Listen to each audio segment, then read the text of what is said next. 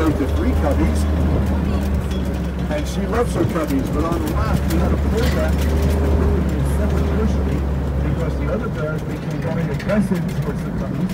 But you have to keep in mind, as beautiful as these animals are, all these animals are territorial. You permit them in space, they will attack. Our animals are safe. Now, tigers are more solitary, where the lions are more family. And you'll only see tigers together during mating season. There's only about 400 tigers in India right now, and so that population is slowly going down. So Bengal tigers are endangered or threatened. In the pond, we have our black, orange, and white tiger, and another one of our black and white tigers on the right side. On the left, these are the Siberian tigers. They're sleeping like the lions. They will sleep 12 to 18 hours a day.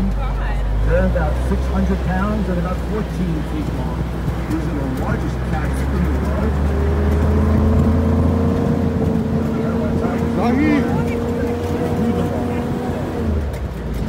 So on the left side, you're going to see one of our African lions. And against the fence line, you're going to see a Siberian tiger. And you say, wait a second. How do you have a Siberian tiger living in the same enclosure as an African lion? Two of nature's major predators in 2 different parts of the world living together. Now, those cubbies were born just like our kangaroo on the left. The family of kangaroo is called a mob. So here's our mob on the left.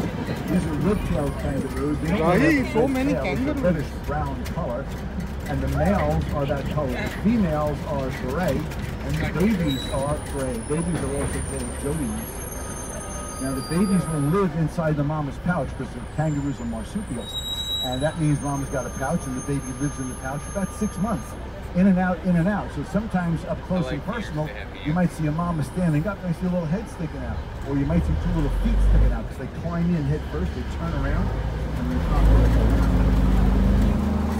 They just had a baby and they're very protective. The baby is probably underneath the mama right now, out of our line of sight. On the right side, under the tree over here, this is the scimitar arch. Can you put the baby down, please? Hold the baby down, thanks for This is the scimitar oryx. Oryx means deer, antelope. Scimitar is a curved sword. They get their name from the curved oryx. That species of animal is extinct in the wild. 2 years ago, the whole herd was brought back to Chad and Central Africa here, and the herd is flourishing. So what we're doing is that we have an arrangement where we try to bring back animals that are on the verge of extinction to increase the herd population. Take a look at the birds on the ground over there. We'll take a look at our giraffe. Look how the giraffe walks. The left legs, then the right legs. The left leg. That's called the parallel gait. The reason why that happens is that those legs are 6 feet long. They can't open it up like a dog or a cat. Birds you see on the left, the gray bird, that is the golden crown crane. That is the national bird of Uganda. You know what I'm saying? Here we go. Say hi to the elephants that you saw years ago. Okay? These are the African elephants. These are the largest land mammals in the world. They can get up to about 7 tons. That's 14,000 pounds of elephant. There's 100,000 muscles inside that trunk that can twist and bend and bring the food and water up to their mouths. These elephants, this is great. Take a look on the left. Look at the tusks on the one on the left. We have a long one and a short one. That's not unusual to see a long and short tusk. Because the short side is the dominant side, so they'll use that more often, so it wears down. So when you see an elephant that's long and short, you can tell it's right or lefty, it's by the short side of the tusk. Now we have 1,200 animals here on the property, and a lot of people ask us, what do you do with these animals in the cold Jersey winter? On the right side, we have over 50 barns on the property. These animals stay here all year round. We have 2 full-time veterinarians. We have a medical staff, a veterinary. What do you saw, Rahi? Elephant? How does elephant? Elephant? We have to do the moral and ethical responsibility to make sure that all of these animals are safe. As the animal gets older, the tusks will get shorter. The elephants are going to live about 80 years. They have 8 sets of teeth.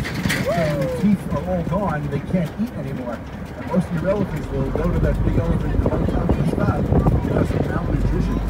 Take a look at our baby zebras. Okay, these babies were born just about 2 weeks ago. When the zebras are born, within 20 minutes they can walk.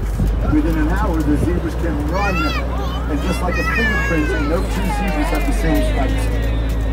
Right on the right side. The original elephants in 1974, the original rhinos in 1974. These guys have been here for 45 years. These are white rhinos. They're not really white. It's just a mispronunciation of their wide, flat upper lip. The horns are made of the same